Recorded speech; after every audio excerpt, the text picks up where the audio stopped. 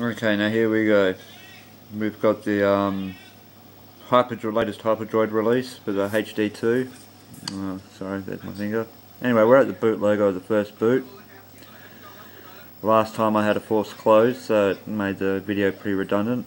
So here's, I guess, take two. Let's hope it all goes well. You know, it kind of happens with this, especially with CWM recovery based installations, as it's the relatively newest path to installing ROMs on the hd2. So yeah, we're going through the first boot process now. You know, it's pretty quick, this ROM. Some take up to 15 to 20 minutes to load. This one's, yeah, there we go, I got the second vibration now, so it should take us to the CM setup screen. Yeah, this one's basically a hybrid, as you can tell. It's really fast. All the standard widgets. And it's got the clear icons, like clear music, and that.